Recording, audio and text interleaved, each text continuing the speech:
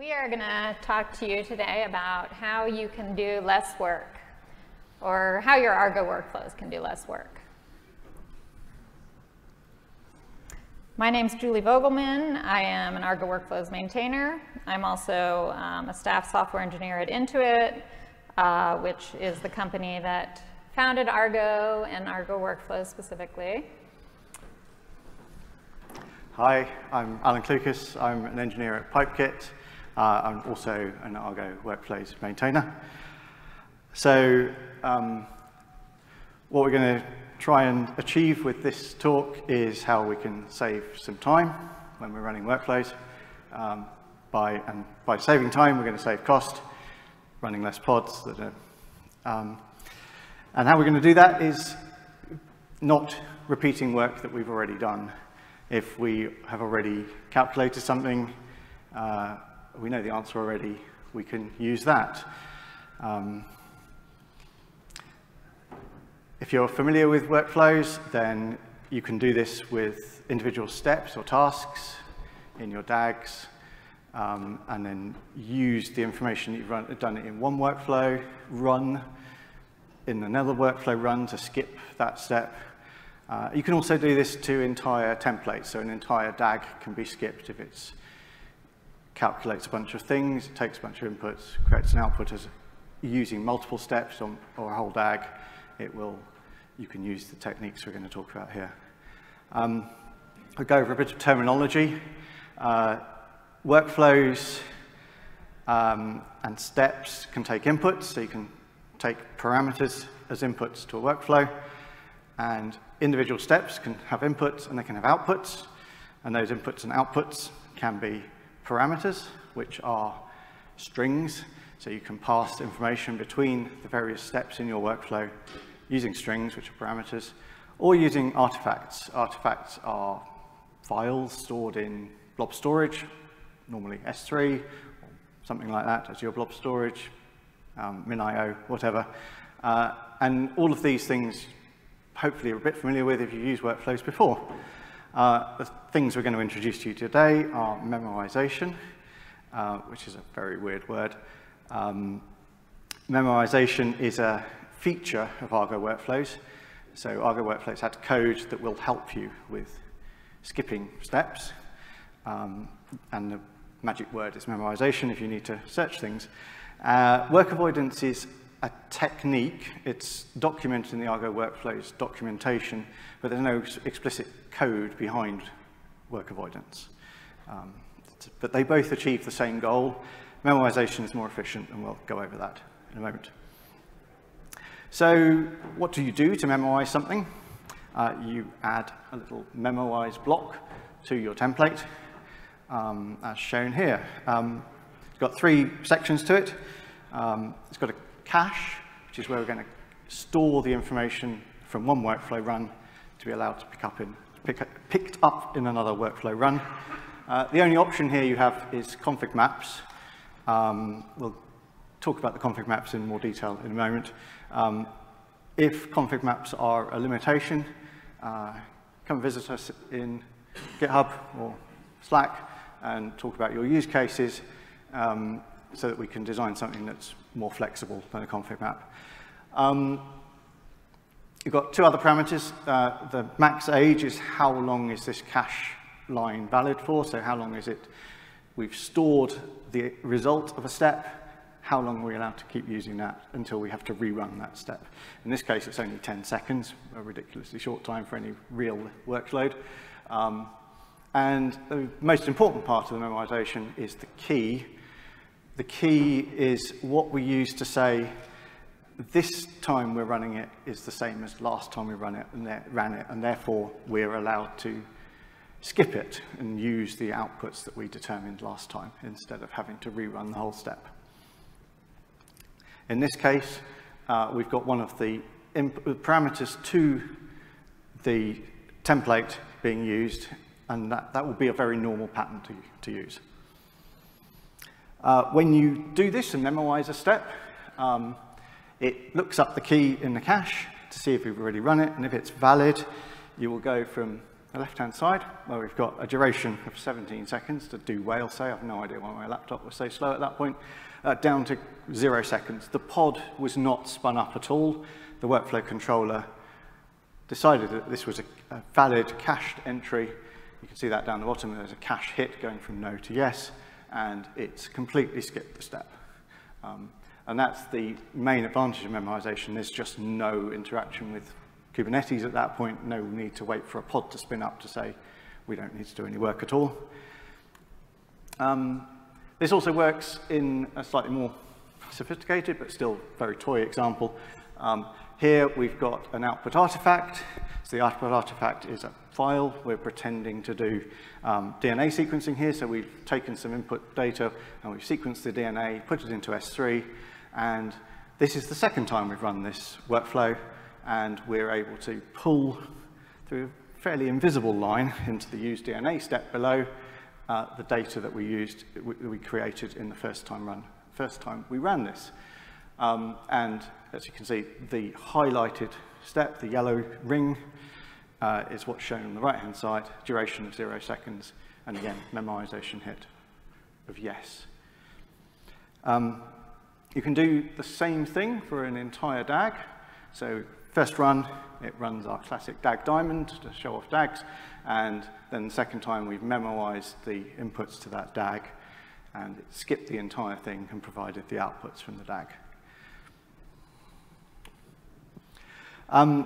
This cache is in the config map. The config map is created for you automatically by the workflow controller. This is interesting because many installations of Argo Workflows won't have the capabilities of writing. The RBAC rules will not have the ability to write config maps. So if you find memoization is not working for you, that's the first place I would start to look, is have you given appropriate RBAC permissions to the workflow controller so that it can write config maps. It will write them into the same namespace as the workflow controller. For the workflow, right? Sorry?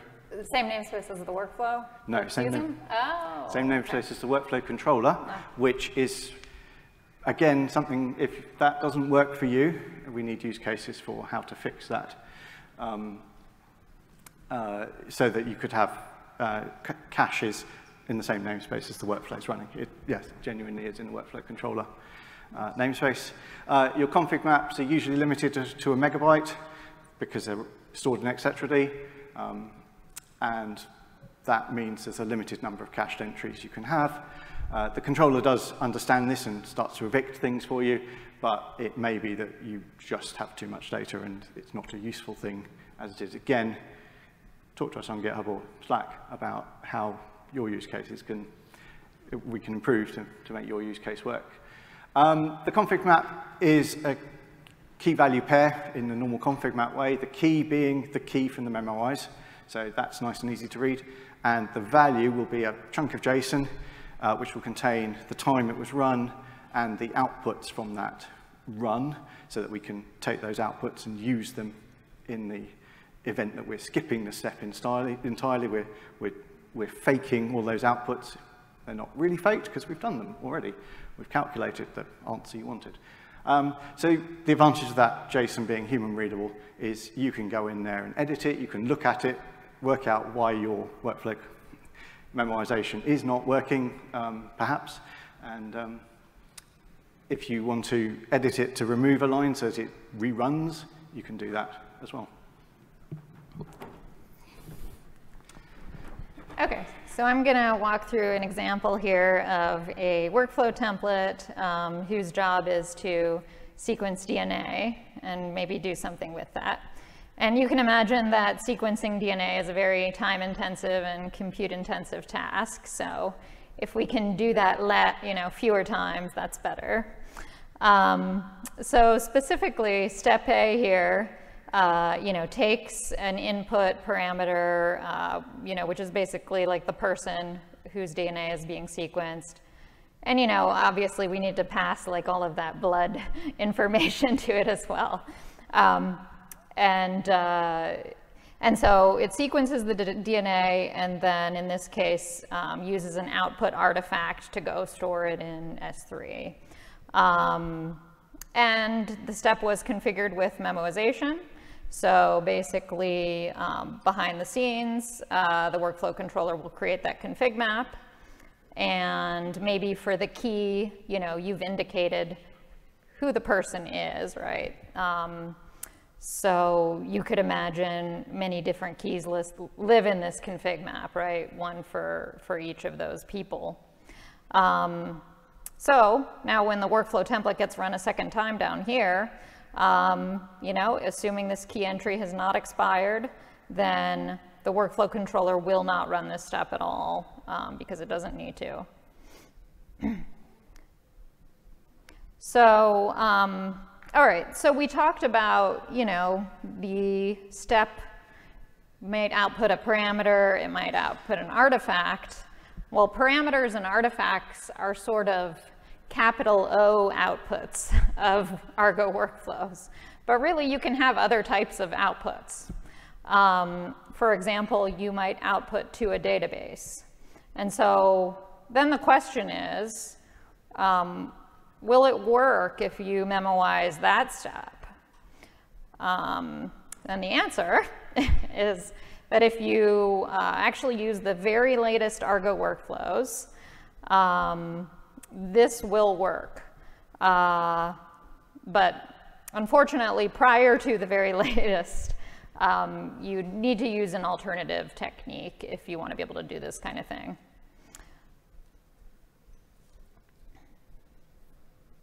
And that technique is called work avoidance. And it's actually a fairly simple concept, really. Basically, it just means that your container logic can just go and check first before it does anything, right? Does this data exist? If it does, if it's of a recent timestamp, then I'm not going to do anything. Of course, in this case, the workflow controller had to go and actually deploy the pod, which it did not have to do in the other case. So if you do go and look up work avoidance on the Argo Workflows documentation, you'll also see that it mentions that you can use a marker file to indicate, whether the data was written. So basically, your container would both write to the marker file to say, hey, the data's here, and then it would also, before it runs it all, check to see does that marker file exist already. I'm not sure offhand the cases where you want to use a marker file rather than just checking for the data itself, but it's sort of the same concept. Okay, is there any other time that you can't use memoization? Well, Alan mentioned that the config map, is going to have a size limit, and it's 1 megabyte by etcd limitations. So in that case, you could also employ the work avoidance technique instead. And just to kind of look at, reaching that limit. If we go back and we look at, this, here we're basically saying, use this whale-say cache config map to store the values of all of, any potential key here, right? And so, if you have enough of those keys and if the value is big enough, then you're going to get to that limitation potentially. Now that's specifically with parameters, because with parameters, the workflow controller actually embeds the full values into the config map itself, versus if you have an artifact, then it will instead include the paths to the artifact, so it's not actually the values themselves. So that data, if you're using artifacts, it's going to be smaller and less likely to hit that limit. Okay, and I will turn it back.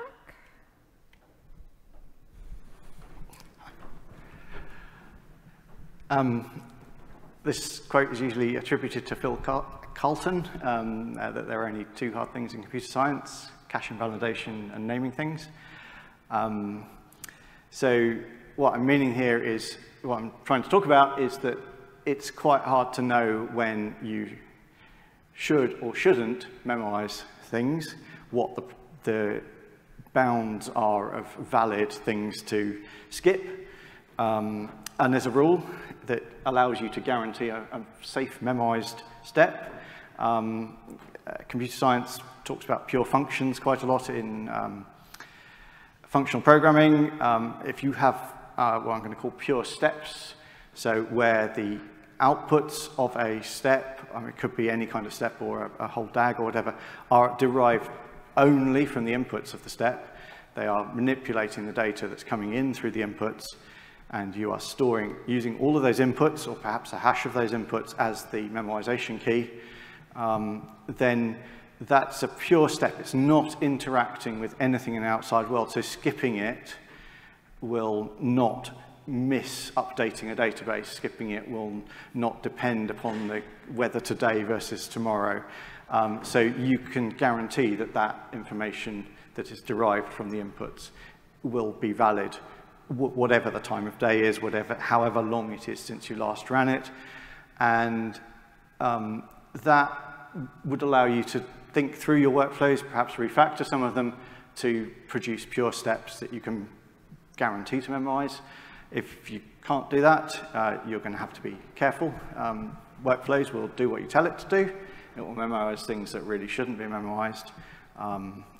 It will skip a step when the keys match, and the time since you started, time since you stored that memoized information is less than max age, as you've defined it.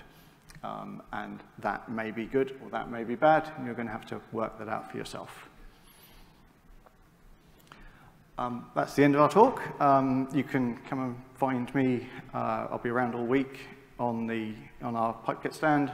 You can talk about memoization or anything else Argo related. There's a couple of links there for the documentation on memoization and work avoidance. There's an example memoized step in the examples folder in Argo Workflows. If you'd like to book a meeting, there's a QR code on the right-hand side. Has anybody got any questions? And by the way, feel free to talk to me too. I'm not on the slide though.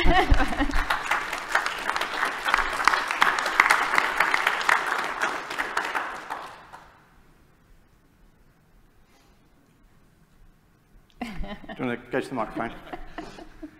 I have a quick question. How the database will support the multi-tenancy?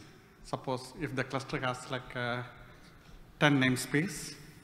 So it's challenging at the moment because there's no multi-tenancy capabilities there. The RBAC is either your workflow controller can write to config maps in its own namespace, or it can't, and that's your only choice. That's why I was saying we need some use cases for how there are already issues in workflows about this problem. How would you like it to work for you? Contribute there, and we'll try and fix it. Yeah, but you said all the input as a key. Are you using like a namespace / workflow as a workflow, or namespace / template name as a key? No, the key is whatever you put in that, in that block. So you could have two completely independent teams writing to the same config map, and yeah, there's nothing to help you there, I'm afraid. Okay, got it. Because the original memoization is based on that multi-tenancy. That's why the config map is invented. That's why I asked that. Yeah, it's a problem that we're aware of and needs fixing. Yeah, I know. Yeah. Thank you. Bye. I'm Bala. Oh, sorry. Haven't met before, sorry. Yeah. Hey, just curious about the work avoidance for managing a key value store. Is there any advice you have for lifecycle management when it comes to creating that database? Like, have you done providing or provisioning your own like Redis pod along with the workflow set so you avoid some of that key value pair? Not personally, no. I have any. Nope. Okay, I was just curious. I've done something similar with an etc.d, but yeah, I'm not sure that's necessarily useful. Okay, yeah, thank you.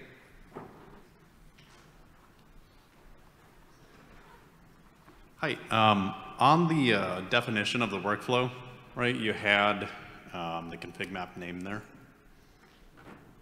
right there at the bottom. Yeah. Does that imply you can have multiple config maps? You can use parameters in there. I checked that this morning.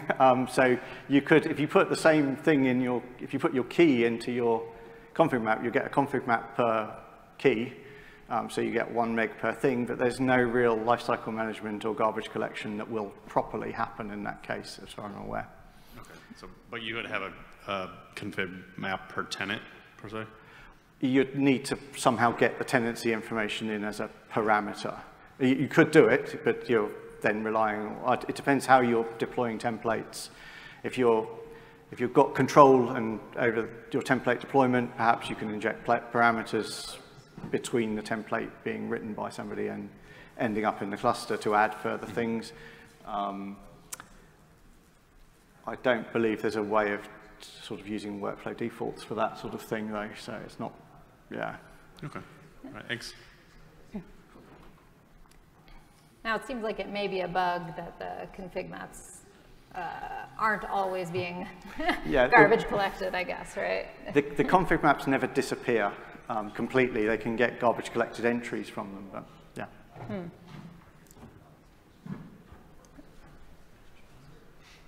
All right.